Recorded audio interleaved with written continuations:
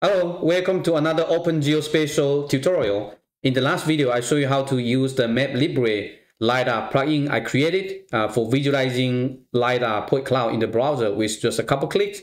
You can visualize data locally, or you can also visualize point cloud stored on the web. And in this tutorial, I'm going to show you how to access USGS 3-step program LiDAR point cloud using the tool that I built on top of this. On top of the LiDAR plugin, and I also have a website. The link is in the video description below. I'm going to show you how to access any LiDAR point cloud in the US just with a couple clicks. You can also download the data if you want to, and this one shows you the coverage. Although right now, because of my internet speed, so it doesn't show you the full coverage. But when you zoom in, you will see detailed coverage. So here, upper left corner, you can see the legend showing you the point cloud. Nominal point cloud spacing, basically just the spatial resolution. So darker blue means better, higher resolution LiDAR point cloud, and this is 3.5 meter. So basically every meter, square meter, you have the spacing is roughly 35 centimeters. So it's pretty high. That means within one square meter, you have multiple points within that square meter footage. And you're welcome to zoom into anywhere, and then you can start visualizing. But I also want to show you here the data actually from the Microsoft Planetary computer, because we can use the Stack API to query the data, and then we use the Map Libre plugin to visualize the point cloud. So if you want the original data source, you're welcome to check out the Planetary computer notebook example, how to access that. It's pretty complicated. Like if you're new to programming, this might take a while, and you also need to download the data. But now with the plugin, we can just visualize them on the fly without having to download any data. The source code for this website is also available on GitHub. Link in the video description below. You're welcome to check it out.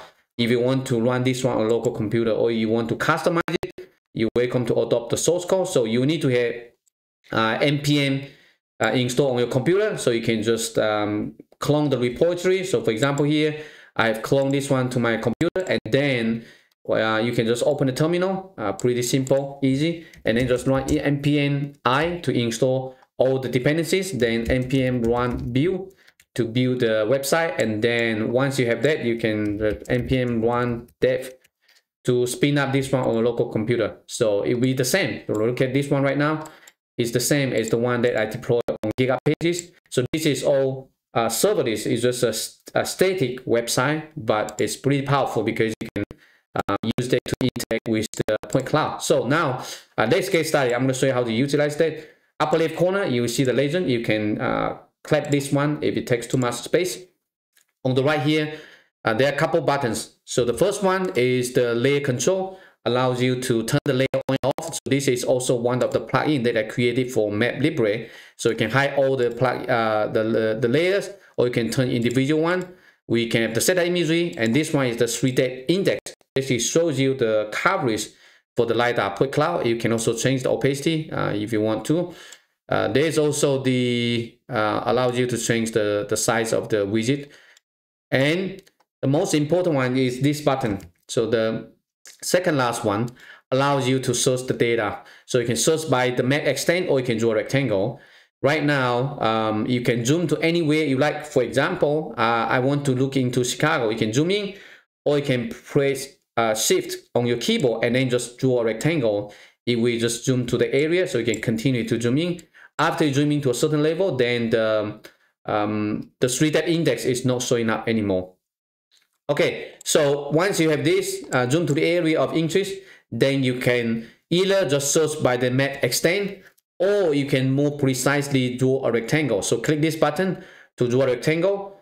Let's say, okay, I want to look in the point cloud in the Chicago downtown area. So you can draw a rectangle, and then just click this button, search drawn area, and then, so you see here, just within seconds, I now have all the basically the footprints covering this area in Chicago. And on the right here, you can also show the list of the data set here. You can click the plus button to load the data set, or a better way would be to just click your mouse on the map. somewhere, and then you can select multiple if you want to. Here I select 2 footprints, and then on the right you can see it's synchronized, so it will show you 2 have been selected. If you want to select maybe scroll down, you will see it's being highlighted here in this panel, and you don't have to click that. You just click this load selected button. You will be able to load the data set directly into the browser. So take a look, super cool, super nice. And then you can press Control on your keyboard to show the building. So take a look at like this, and it's automatically visualized. It's really fast. You don't have to download the data. So it's using the LiDAR point cloud optimized point cloud cockpit stored on Planetary computer. So we are streaming the data on the fly, so you can zoom in and zoom out. You can rotate. It's pretty responsive. So it's really cool. Also at the bottom here, there are a couple more buttons. Copy sign URL. Because Planetary computer, although they provide this for free, but it's not like direct URL. You need to basically query, and then you're going to generate a temporary token. So we use basically the token attached to the URL to actually generate that. And you can also click the button here to download this one to your computer. So just click this download button. You will pop out a dialog, and then you can download this individual point cloud files to the computer. I'm going to skip that. I'm just showing you it's possible. Also, you can also copy the signed URL. Just want to show you what it looks like. So I can copy this signed URL, and then I can open a notepad here. I can paste them. You will notice here, these are basically just the URL for each individual one, and the direct URL here, and then you have the question mark with a token. So this is the one used to access the data temporarily, and this URL is actually pretty useful because it has direct access to the data. You can copy this one and then paste to the browser. You can download the data, but you can also use the LiDAR point cloud viewer, so the one that I showcased in the last video. And in here I can just paste this URL, click the load button. You can also load the data directly like this. So it's either way, it's fine. You can just use the USGS LiDAR viewer to just do them, but I'm just showing you the URL. The reason why I have that in the web portal here is to allow you to get the access to the URL that you can visualize them. Okay, so once you load the data, there are a couple buttons here allows you to basically change the visualization. So for example, here I can change the point size to make it more smooth, or just showing the point. By default, the point size is just 2. Also, you can change the opacity if you want to, and also the G offset. The G offset is because the LiDAR point cloud, the height XYZ, the G is absolute elevation, it's not the relative height. So here by default, it's going to calculate the relative height and then to apply the G offset to bring it down to the ground. Otherwise, it should be like render in the sky. So if you drag this one, and here you will, original one is 174. If you drag this one, you will see it's up and down. So by default, for example, this is the absolute elevation is like 174. That's why it's being rendered above the sky, the ground. But you can bring them down. So this is automatic. You don't have to change it. It's automatically apply the offset. So it's minus the height, the elevation to bring that to the ground. So 0. So basically you got this more closer to the basement. And so this is basically the 2 image typing here. Also, you can turn the layer on or off from the layer control here. You can also turn off, for example, the LiDAR point cloud, the footprint if you want to. So right now this was showing you 2 LiDAR point cloud tiles. And there are a couple more here. You can also do the point picking. If you enable this point picking, then hover your mouse on the map. It will show you each individual point. If you hover your mouse, you will see the point is being highlighted as yellow color. It's a little bit covered by the cursor, but you can see clearly here. Every point is you can get the information for individual one. Also, you can apply the elevation filter. Oops. So elevation filter allows you to do the slicing. here, if you just slide it down, you will see the elevation. Pretty cool. You can slide from the left to the right, from the right to the left. Either one is fine. Besides that, you can also change the visualization. So here, I can change it by intensity. So if I switched it, now you see the intensity imagery. And the white color represent higher reflectance, higher LiDAR intensity. So basically the signal returned back to the sensor is much stronger compared to the dark color, because some of those are being absorbed, especially, for example, trees, water, something like that. It will be represented as dark color. You can also change to the classification. So the classification is basically the class embedded within each point. And you can turn all the layer on and off, or you can turn on individual one here. Low elevation, medium, and high. Pretty interesting, because most of the buildings, the border is all represented as high vegetation. So this is probably some like data quality issue. If you want to verify you can turn on the point picker. So you have your mouse, take a look at this one.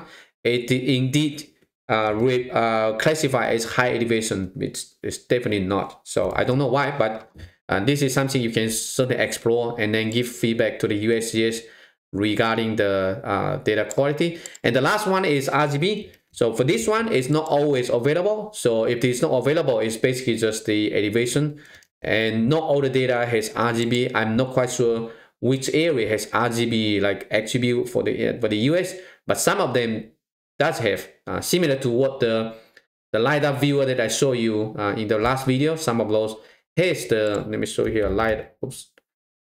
LiDAR viewer. And so some of the sample data set, if you have the RGB, then if you switch to the RGB, you can show the RGB like this. Very, very cool. But the one that I'm showing here doesn't have the RGB. And so once you are done, you can, for example, clear the selection, or you can clear all the data layers if you want to. Then everything will be gone. So then you can start drawing a rectangle somewhere else. So it's clear the rectangle, okay? And then you can start exploring other region. So when you zoom out, you will see it's different coverage. If you're not focusing on urban area, yeah, you can also do a visualization on mountain area, something like that. So here, for example, they see how about somewhere here, or maybe zooming to no Las Vegas.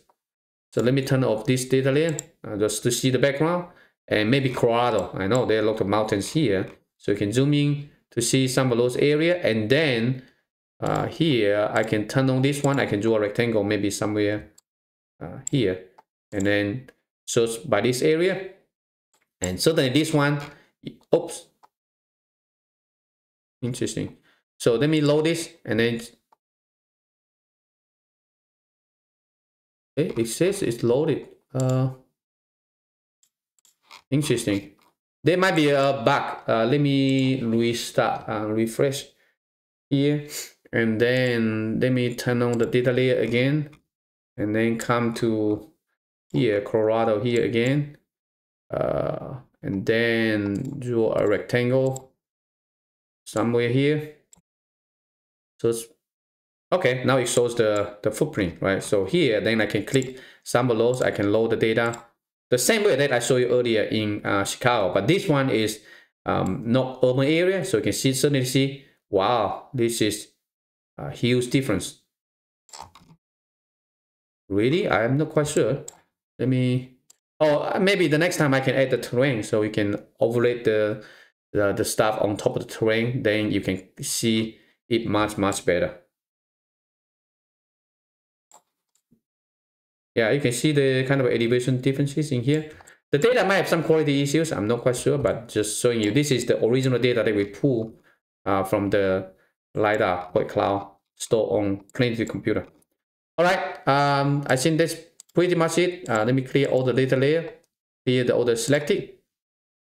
Then you return to the normal. So feel free to explore any data set within the US and download the data if you want to do some analysis. But at least right now, this is very easy to access compared to using the printed computer to do the coding, or you go to the USGS website, you will still have to figure out how to download it from the national map.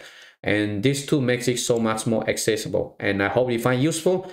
You're welcome to adapt the source code, the web app to your own LiDAR data if you want to, as long as you have some stack catalog. So you can use this one to basically source any stack, customized stack catalog, and then to visualize them directly in the browser without having to host your own server. So this is all deployed on GitHub pages for free. And that's all for this video. I hope you find useful. I will see you in the next one. Take care.